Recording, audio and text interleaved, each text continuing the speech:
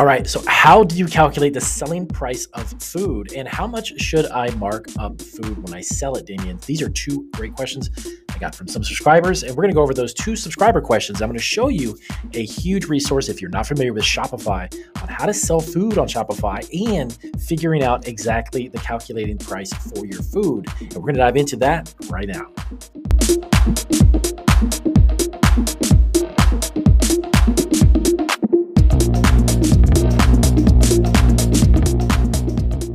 All right, guys, so welcome back to Marketing Food Online. So if this is your first video, welcome to Marketing Food Online. I'm Damien Roberti, founder and CEO of Marketing Food.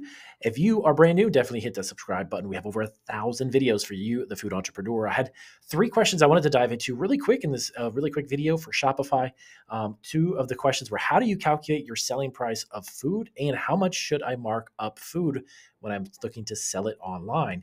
And I actually found a fantastic resource. It's actually through Shopify. I'm going to show you a little bit on my screen here how this calculator works. And down below this video, I'll have a link that'll take you right over to our website to get you directly to this link so you can actually check out this calculator for your own food product. So if you're not familiar with Shopify, really quick, let me show you some great benefits. I actually have two stores on Shopify, on marketingfoodonline.com, and we have Food Biz USA, which is our generic website that we actually do a lot of our teaching and training on through Shopify as well. So what we have right here is Shopify's got three different types, three different levels. The one that we actually use that's really sufficient for what we do because of the size of our store is the basic Shopify, which is $29 a month. Okay. You can get the Shopify that is the next one up, and then advanced Shopify. The last two, if you're really just starting out, honestly, you want to stay away from because you don't necessarily need that big of a store just yet. I'd recommend you check out the basic ones if you're not familiar with it. And again, if you want to check out, they have a 14-day free trial, by the way. You can check that link out down below the video. So let me show you really quick on how to do this. Shopify is a fantastic platform, by the way, to sell food of any kind. If you're looking to sell candy, if you're looking to sell cupcakes, baked goods, if you're looking to even sell stuff through cottage food from home and you want to sell locally, you can even tap into Shopify. If you're a food truck even, you can even tap into their POS system and their website and integrate all of that together. The big thing about Shopify that's really great is the amount of apps that they have, which increases the functionality and features of your website. That's why we love it so much, and that's why we use it for the two sites that we have. Now, here is their little price calculator. Now, this is actually dedicated specifically to food profit margin calculator. This thing is awesome, and it's instantaneous. It's quick. It doesn't take much time to obviously do this, but it's going to give you a really good understanding of how to price your products. And now, let me give you a few tips, though. After we put our numbers in here, I'm going to go ahead and calculate the profit, but you have to be aware of a couple of things. Number one, if you're going to take into consideration your fees that you're going to have a transaction fee. Of course, any platform you sell on online, you're going to have a transaction fee. Take that into consideration. That could be 2, 3, 4%, or even higher of the transaction. Okay. So when you see this and you see your actual profit, keep that in mind that you may need to increase the actual per transaction amount.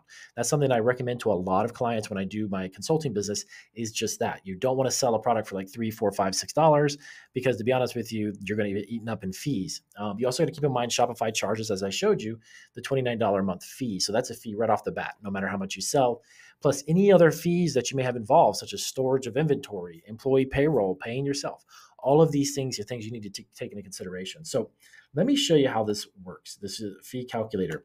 Right here, very simple. Cost of your item. I'm going to create some generic ideas, okay? So this cost me $5 to make, and the margin, I want to mark it up 50%.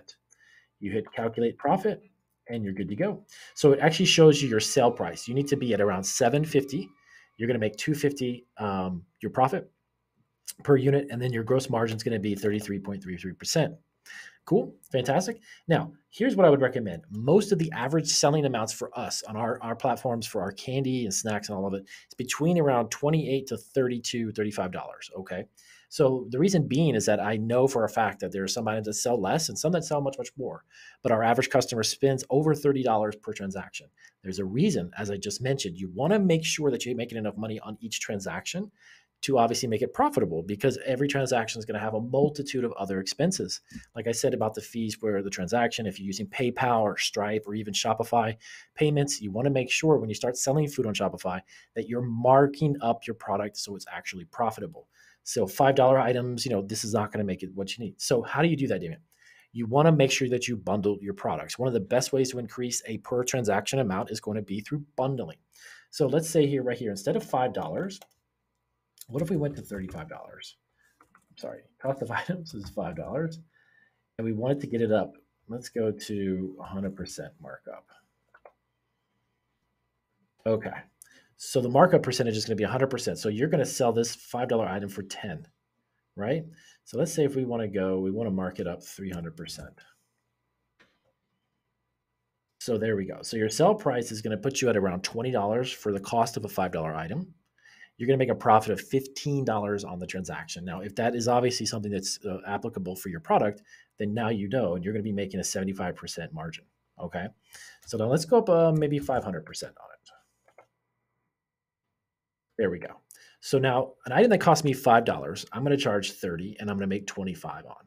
Now, Damien, that sounds like crazy. It's 83% margin. Believe it or not, online, when it comes to specialty food products, it's not. There's some products that we actually make that we cost us around $225, $250. We charge $24.99 for. And let me show you that.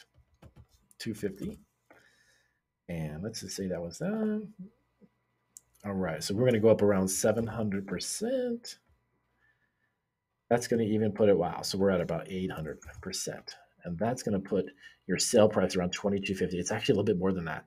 So we make around $20 per unit of that particular product because we make it to order and it's very inexpensive to make. So this is a great calculator specifically for food. If you're looking to find out how much of a margin and how much you should sell for, just keep in mind, as I mentioned, those other fees because they will eat up any profit that you may have. So thank you to the 2 subscribers for sending in those questions on how do you calculate the selling price of food? And of course, how much should I mark up my food product? I hope that answers you guys' question. And if it does, please do give us a big thumbs up. If you have any other questions about pricing a product, specifically food products, please let us know down below and I'll hop on your questions as soon as I can. I'll see you guys on our next video.